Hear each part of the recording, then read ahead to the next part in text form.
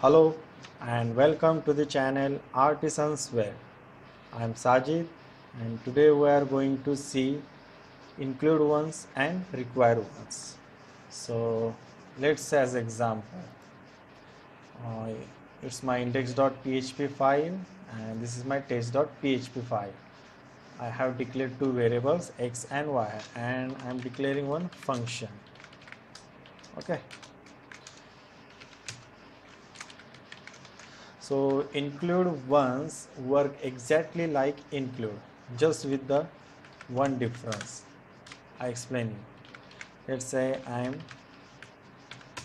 including test.php file and I echo $x $y.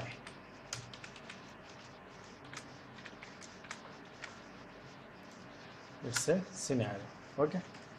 Now I can use function test as well, which I declared in test.php.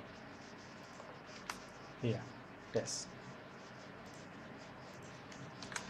But while developing a web application, there might be a possibility that we need to include same file twice or multiple times in the same file, like this one. It might be possibility that sometimes you have some code, some task to achieve, and in that scenario you need to include that file twice. So I do it and let's see what happened. It throws fatal error, cannot redeclare test, because according to these two include statement, function test get reloaded twice. So that's why it throws fatal error. So how to handle it? So here include once comes in picture. Just instead of include, use include once. So what include once does? Include once includes file one time. If they find the same file again, then it does not include it again. Instead it returns true. So let's say I'm refreshing it. It works. Okay. So require once is also same.